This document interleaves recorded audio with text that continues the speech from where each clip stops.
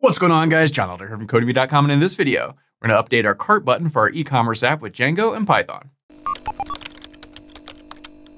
All right, guys, like I said, in this video, we're going to update our cart button. But before we get started, if you like this video, want to see more like it, be sure to smash the like button below, subscribe to the channel, give me a thumbs up for the YouTube algorithm, and check out Codemy.com, where I have dozens of courses with thousands of videos that teach you to code.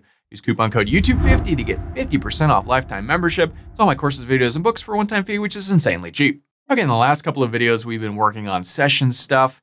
In this video, we want to work on this button. So we have this button here, it says 0. We can add things to our cart, but this little 0 here doesn't update every time we add something to the cart. So that's what we're going to work on in this video. So let's head over to our code. I'm using the Sublime Text Editor in the Get Bash terminal as always. And as always, you can find a link to the code in the pinned comment section below, as well as a link to the playlist with all the other videos in this Django e-commerce series. So check that out if you haven't so far.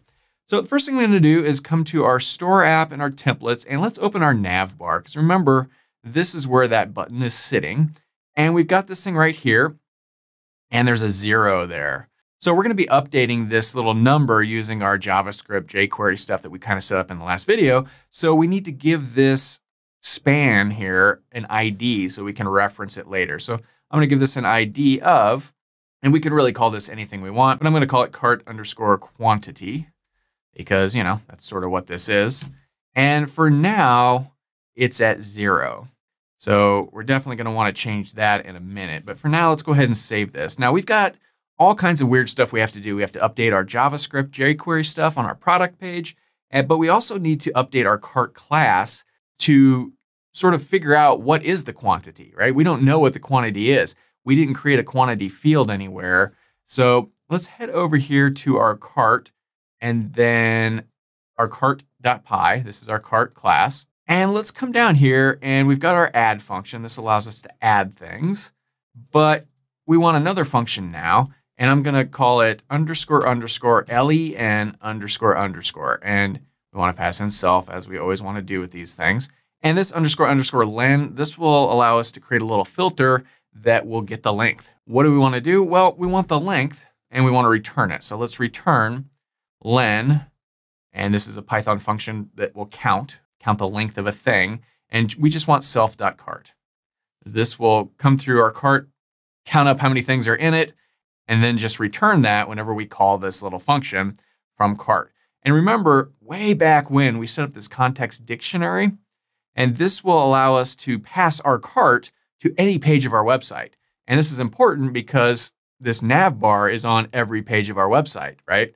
So anytime we go to any page, this navbar gets called, and then so we want our cart function thing to be called also. So that context processor we set up a long time ago allows that to happen.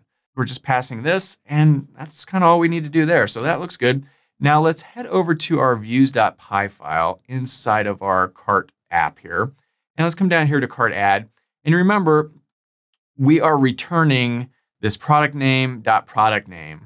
Right? And if we come back here and let's view, inspect our source and look at our console, and let's say we add this to the cart, that's that we're returning product name and then the product name, right? We don't really need to do that. We were just sort of doing that to show how all this worked in the last couple of videos. So let's change this around a little bit and let's come back over here. And instead of returning product name, product name, let me just copy this whole thing and comment this out just in case you want to reference it in the future. But let's paste this in again. And let's come up here and let's get cart quantity. I'm going to create a variable. Again, let's call it cart_quantity. And let's just set that equal to cart dot. And here we could just call that __len__ function, right? So cart.__len is just this thing right here. This is our cart class. We're calling cart dot this, right? Which then returns the length of our cart, basically.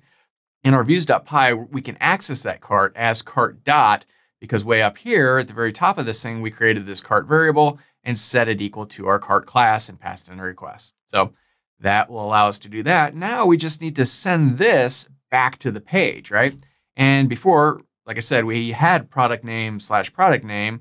Let's instead change this. I'm just going to put QTY, short for quantity. And then let's pass that cart_quantity. Okay, that looks good. Go ahead and save that. Now, let's see if we go back here. Let's go to our home page and let's add something else. It's just returning QTY. And then 3 is not the quantity number, it's the ID number. This is book 3, I guess, right? Or no, that's not right. That's passing back quantity 3. And that 3 is the number of things in our cart. So if we head back over here and add something else like this guy, and we click this, now it's 4, right? Now this thing up here isn't updating yet, but we have the count. It seems correct. And so far so good. So now how do we get this button to update? A couple of things. Head back over here. So we're passing this QTY as cart quantity. If let's go over to our store/templates/product page. And remember, this is where we did all that JavaScript. And every time there's a success, every time we add something into the cart, we are sending this console.log message out, this JSON message. And that is, in fact, what this thing is right here, that JSON message thing. Now, we don't really need that, so we can comment this out.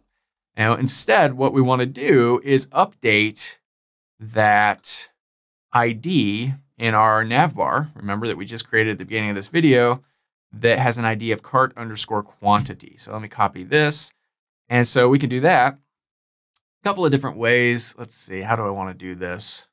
Let's just go document dot, and here we want to get element by ID. And this is just JavaScript. Again, I've got a JavaScript course over at Codemy.com. If you're interested in learning more JavaScript, check that out. It's relatively cheap. And here, what element do we want to get? We want to get that cart quantity element. Or you could use, I guess, double quotes, whatever you want to do, cart_quantity. And then we want to set the text content, or I guess you could do inner HTML, whatever you want. This should work. And we want to set that to the JSON.qty. So this, remember, we were printing out to the console the JSON, and that JSON was, come back over here, was basically this like dictionary looking thing. It looks like a Python dictionary and has a key value pair. The key is QTY, the value is 4. So we can call that by calling JSON.qty. And there we go. So that looks good. Go ahead and save that. Now we need to head back over to our Navbar and update this guy a little bit. So we've already set the ID as cart quantity, but we've got this sitting here at 0. Instead of that, we want to output the cart length. And we can call this length filter because we named this __len___. It's all length stuff. Django just knows what all this is. And that should do the trick. So let's go ahead and save this, head back over here and hit reload. And boom, our little button says 4. So if we come back over here and get rid of that, and let's say this one, and we add this to cart, boom, it automatically updates to 5. The page itself doesn't have to refresh. This is all jQuery and JavaScript doing everything behind the scenes. And that's all there is to it. Now let's head over here and let's just make sure this is working. Let's inspect this. Let's go to storage and let's see, delete our SessionID and then hit reload. So our cart goes back to 0. We have a brand new session. So let's start back over. It still says 0 up here. And let's say I want to add Python programming. We add this to cart. Boom, 1. That looks good. We come back to any page. It still says 1 up there every time. Looking good. And if we go to Tkinter programming and click add to cart, boom, that goes to 2. Again, we can go to any other page. It's still 2. And that's all there is to it. So not really that complicated. Very cool. And that's kind of all there is to it. So that's all for this video. If you liked it, be sure to smash the like button below, subscribe to the channel, give me a thumbs up for the YouTube algorithm, and check out Codemy.com where you could use coupon code YouTube50 to get 50% off lifetime membership. So that's access to all my courses, over 60 courses, thousands of videos, and the PDFs of all my best-selling coding books. Join over 180,000 students learn to code just like you. My name is John Elder from Codemy.com, and I'll see you in the next video.